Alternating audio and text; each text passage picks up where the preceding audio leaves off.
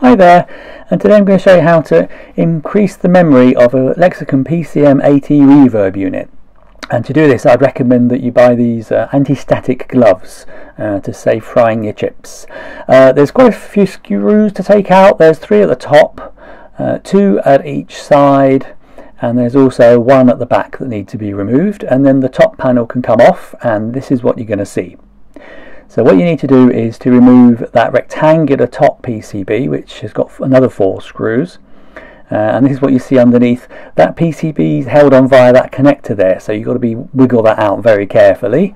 Underneath what you've just pulled off, you can see where the memory cards go, but there's also a little toggle, a little jumper here, and so what you've got to do is you've got to move it from the 2 on the right to the 2 on the left.